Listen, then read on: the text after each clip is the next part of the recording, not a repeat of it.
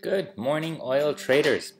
Happy News Day. It is Wednesday, October 4th at 9 a.m. Eastern Time. We're half an hour away from markets open here on the East Coast, and as you can see, we've climbed back up from the lows that, contrary to what you would believe, we hit on bullish positive news. The API report actually came out saying that we were going to get a draw and a much larger draw than EIA is anticipating to be announced later today at 10:30 a.m. Eastern Time. I think it's like 4 or 5 times larger draw. So that'd be significant, and it'd be significantly bullish.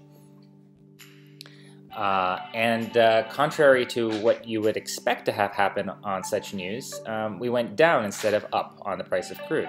We actually made it below $50, which is quite bearish. I mean, just to actually crack through that level. We didn't stay there, of course, and we climbed right back up. And as of right now, we're basically trying to go green on the day and back pretty much to where we closed yesterday.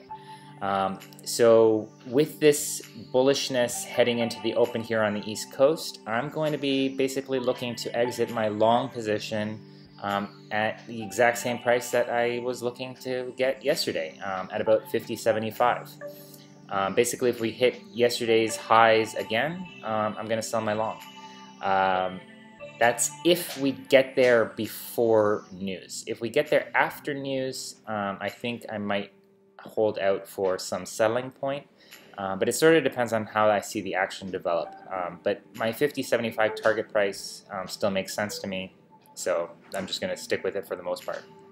Of course, if we head back down, I'm going to be looking to exit one or more shorts, depending on how far we go, below $50, as well as begin buying more longs to add to my one long position as of right now, which you can learn more about on my TradingJournal.ca account, where you can check out my portfolio there.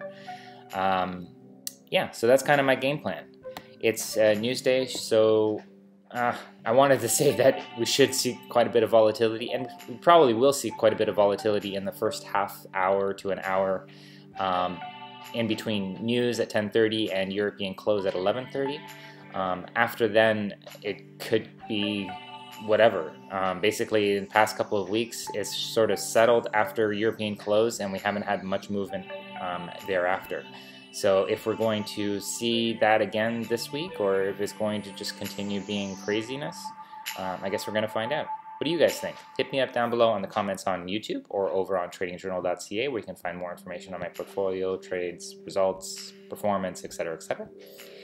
Give us a thumbs up, subscribe to stay tuned, and I'll check back with you guys after news and towards the close of trading here on the East Coast at about 4 p.m. Eastern Time. Until then, good luck. Cheers.